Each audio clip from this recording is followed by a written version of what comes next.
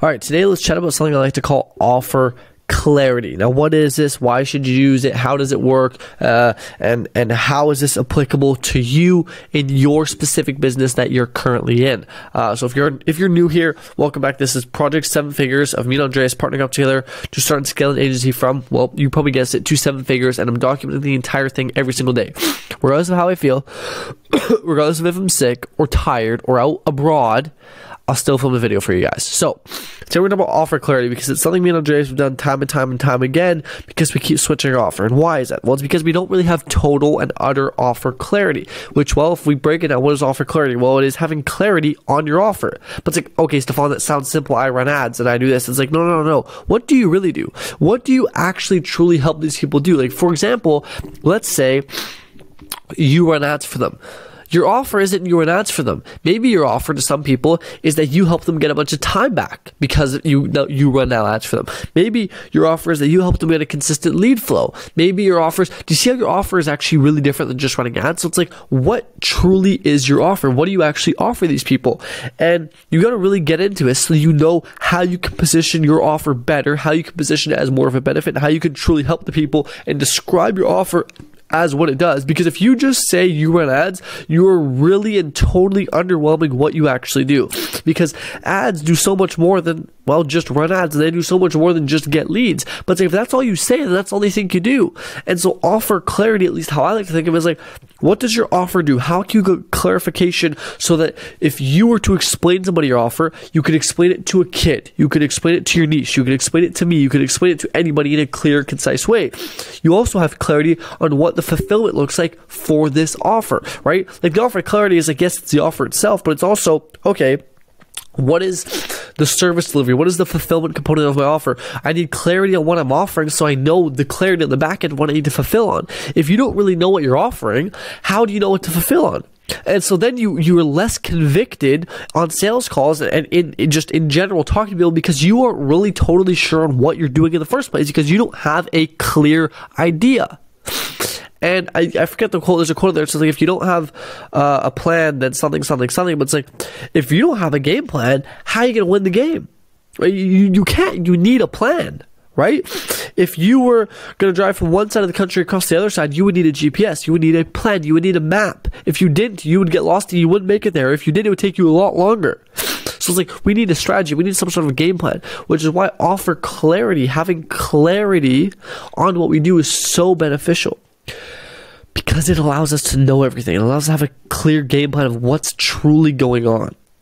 And that will give you and your business and your teammates and your clients so much more clarity, dare I say again, on the entire process from A to Z. Right?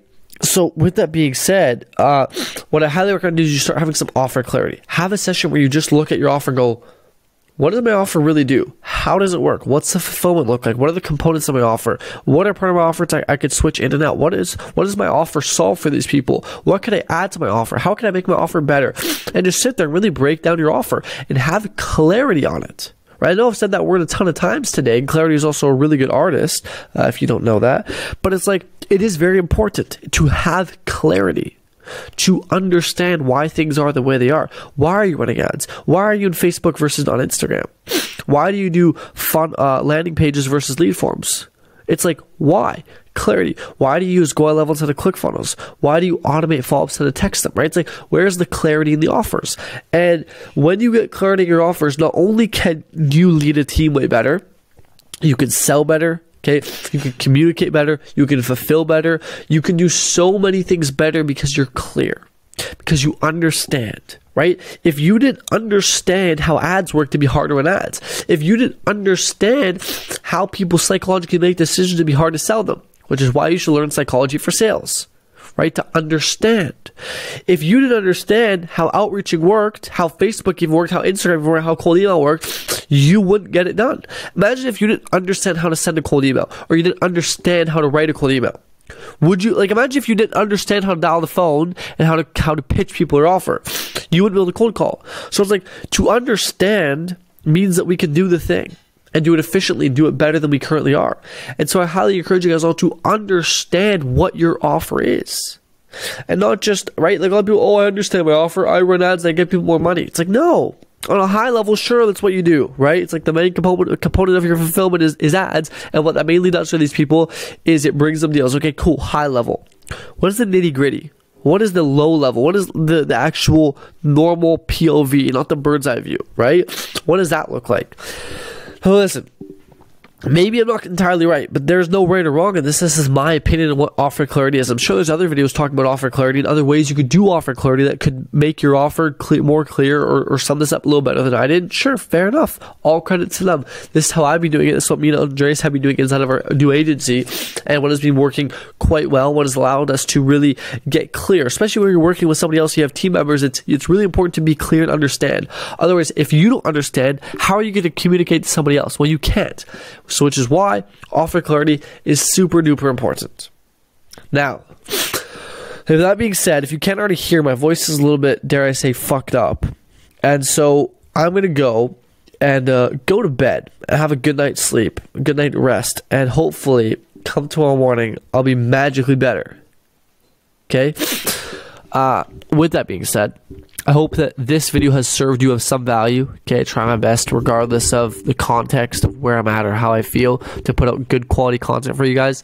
And so I hope that this video, it shines some light on a subject you may have never even heard about.